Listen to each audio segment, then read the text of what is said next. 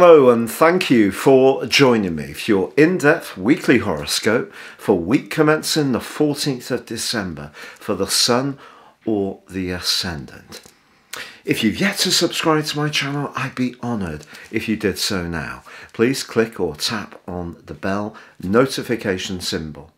Also, if you've yet to do so, please order your year 2021 personal horoscope forecast and character analysis special offer.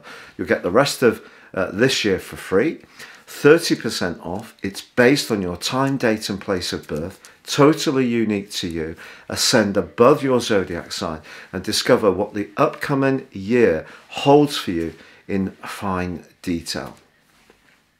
Hello Pisces and welcome to your in-depth weekly forecast for week commencing the 14th of December. This week sees some big changes, but it also sees some big opportunities. Your chance to really seize the moments when it comes to your goals, ambitions and desire to receive greater recognition and acknowledgement.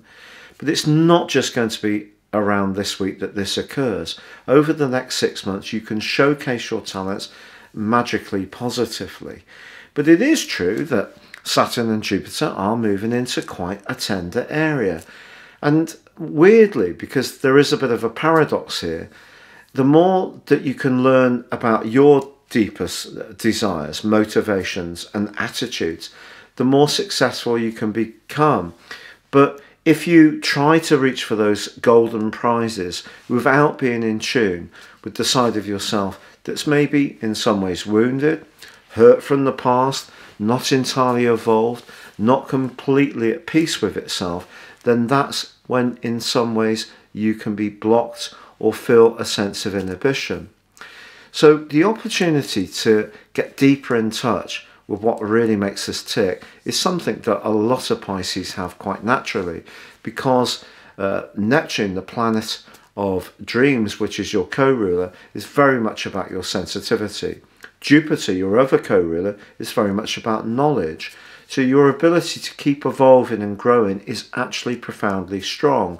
But that's boosted massively over the next couple of years. But if there is a resistance on your part to embracing the more tender side of your nature, sharing how you feel at a very deep level, knowing that you can be vulnerable in a safe way, that's the areas that you're going to be working on quite actively with the support of Jupiter and also with Saturn.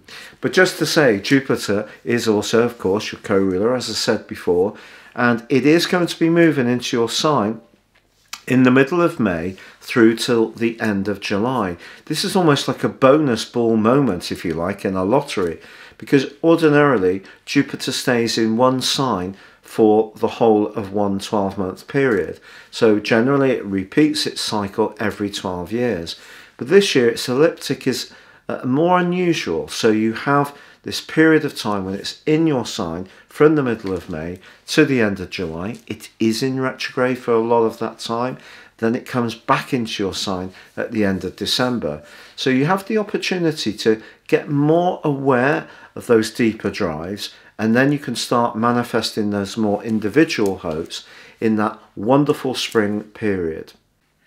It's been a real pleasure being with you. Thank you so much for joining me. Do stay safe, take care, and goodbye for now.